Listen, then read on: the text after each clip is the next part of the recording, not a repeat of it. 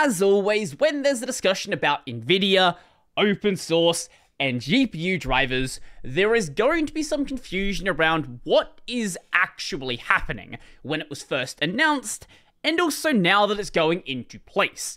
Before we go any further, let's just talk about the way Nvidia is laid out on Linux at a high level. Yes, there are different individual components that are very important, but at a high level, there are two separate things we worry about: the Linux kernel modules and the user space drivers. Now, the kernel module, that is basically responsible for communicating with your hardware and providing a means for the user space component to cross that kernel user space barrier. Basically, think of it like just a layer to interact between the kernel and the user space, right?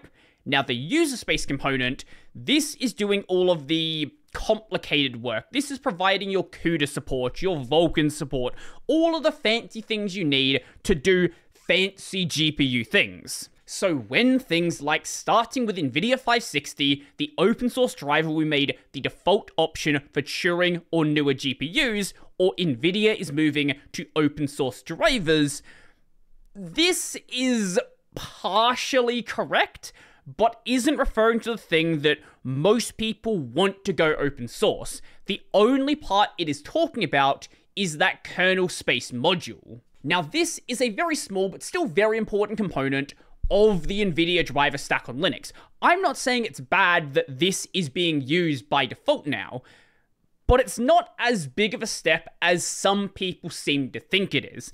Also, it's not an entirely new step, unlike some people seem to think it is. Now, I know it's a really long time ago, but some of you may remember Nvidia releases open source driver kernel modules way back in May 19th, 2022.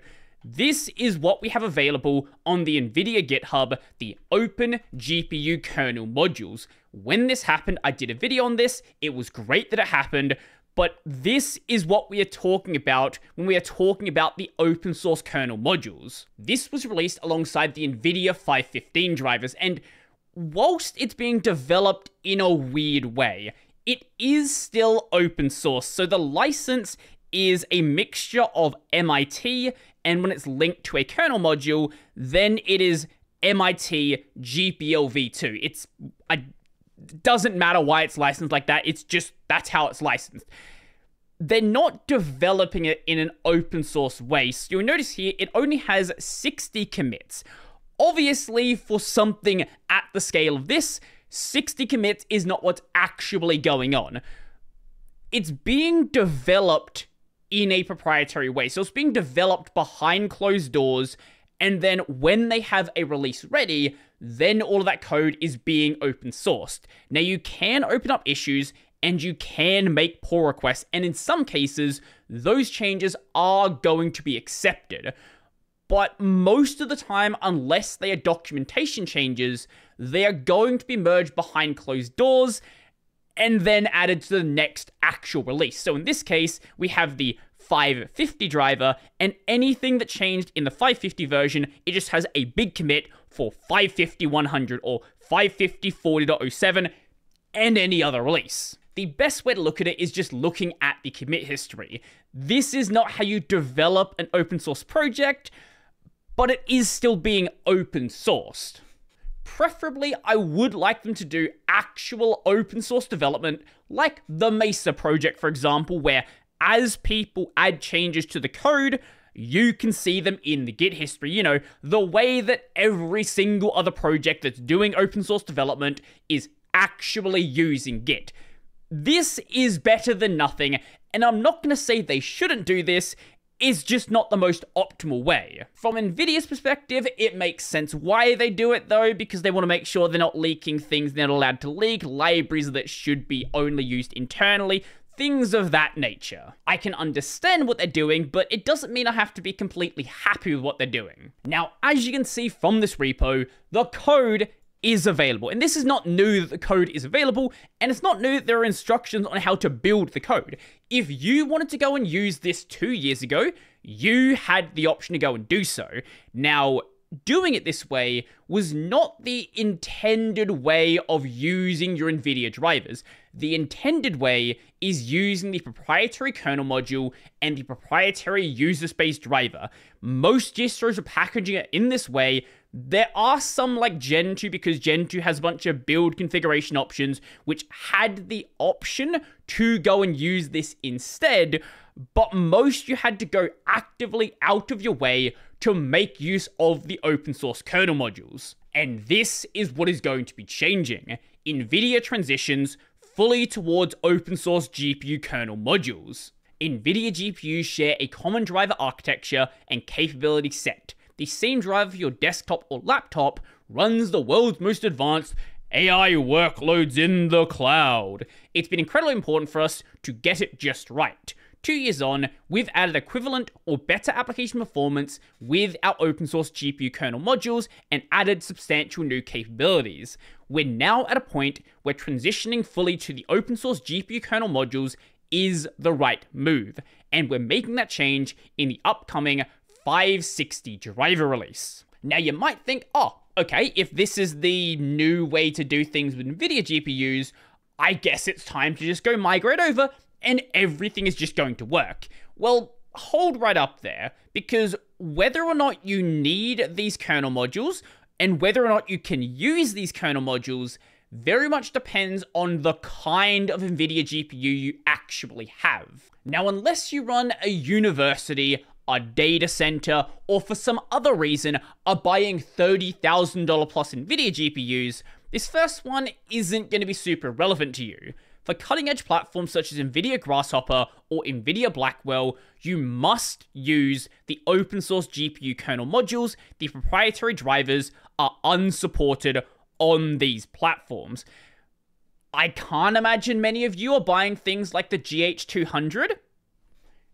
If you happen to have one and you spent more than a car on a GPU, like a nice car on a GPU, yeah, keep that in mind.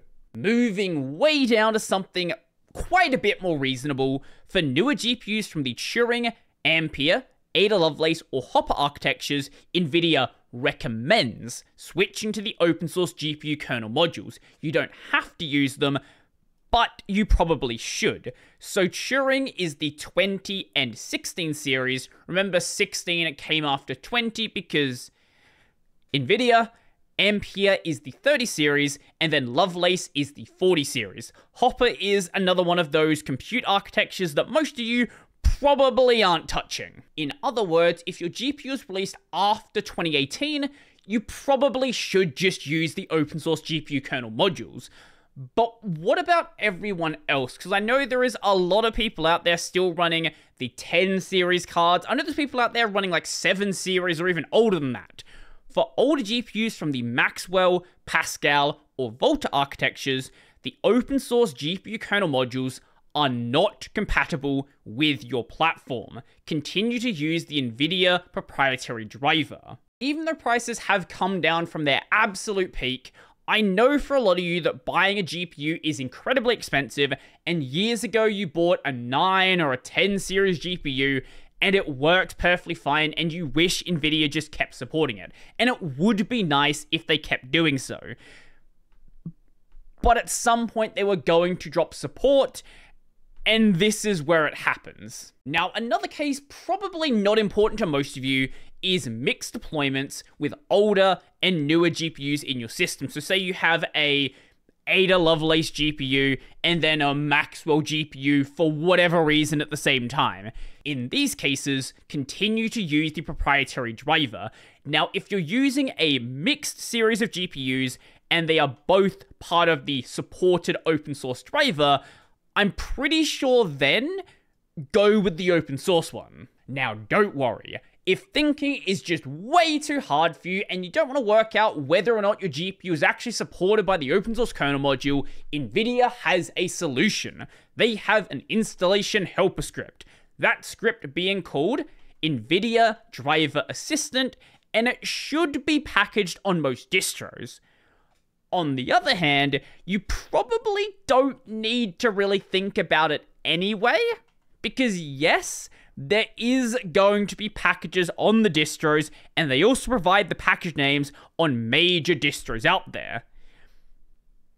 But on a lot of distros, you're probably not going to need to worry about it with a new install, because I would imagine fairly shortly installers are going to be updated to automatically do this detection anyway and just decide for you what you're going to need and just automatically install the one that just makes the most sense. Whilst that'll be the case for the friendly distros like Ubuntu, like Pop! OS, and things of that nature, obviously not going to be the case for everything.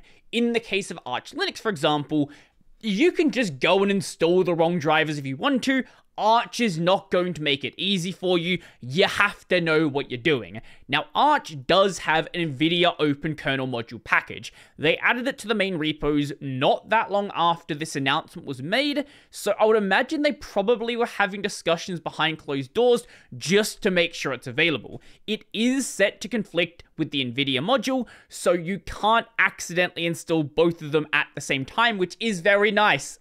Thank you for that, because someone's going to try to do so if you don't have that there. Now, in the case of Gen 2, I mentioned they already had things set up to go and use the open kernel module anyway, and absolutely nothing has been changed there. You can still go and do that. It's still here. And if you happen to be a Gen 2 user, you know how the Gen 2 world works. My suggestion is, if your distro is not listed here and you're not really sure about what the package is called on your specific distro, go check your distro documentation. Go check your distro forums. If nobody has answered the question before, go and ask the question. And if somebody knows the answer, and if there actually is a package available, someone is going to hopefully be able to direct you towards it. And if there's not a package available, hopefully that puts in the eyes of the distro developers and they can work on getting that supported. Now, this is only a bit confusing in the short term, whilst there is still a need to have a choice. When we get to the point where the 40 series GPUs, those are the old GPUs. Those GPUs had been out for 10 years. The modern GPU is the 9000 series or 10,000 series, or Nvidia resets the numbering again, and people are talking about how they bought their 4060 10, 12 years ago, and the 4060 is good enough and they don't want to upgrade. When we get to that point, then there's not going to need to be any discussion about what you should install, because by then, every GPU going forward is going to either require the open source kernel module or optionally be able to use the proprietary one. But if the open source one is just as good, most distros are going to default to installing that anyway. Now, like I touched on at the start, this is only talking about the Linux kernel module aspect. You still need to use proprietary Nvidia firmware. If you want to use the core Nvidia drivers, you need to still use the Nvidia proprietary user space drivers. Also, this doesn't make installing Nvidia drivers any easier, because you still need to go out of your way to make sure you have that additional kernel module installed. It's not something that has been upstreamed. I hope at some point in the future, Nvidia can do that upstreaming. They develop it in an open source manner, they can get it maintained, or maybe someone else comes along and develops that kernel module separately that actually can be upstreamed, so you don't have to worry about installing a goddamn kernel module anymore. But that's for the future. If you're an end user, basically the only thing that changes is if you were installing the packages manually, now the package name is a bit different. Nothing else really changes for you. With that being said, if you do care about what's going on in the background, if you do care about the code, if you do care about open source, this is a small, but still a step in the correct direction and a step towards open source Nvidia support. It's a long way behind where we are with AMD. It's nowhere near that. But it's a step in that direction. Ultimately, what I would love to see is, like with AMD, like with the Mesa project, have the entire user space component open sourced.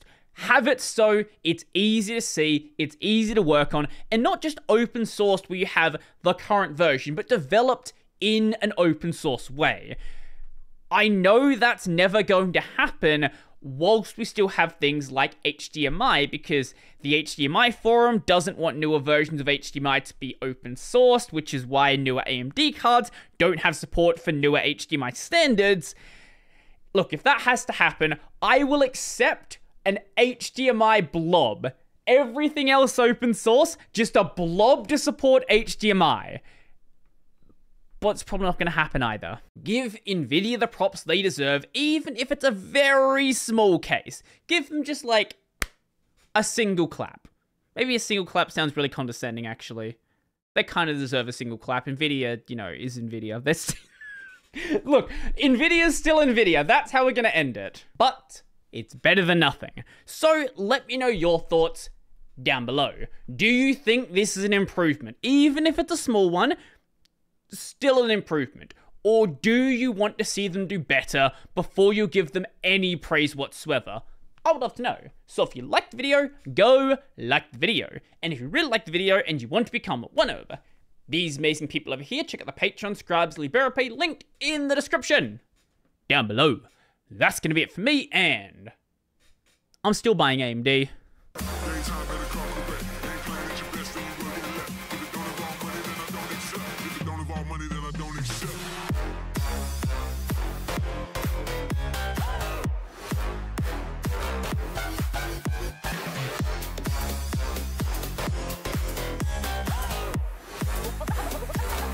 Something like this.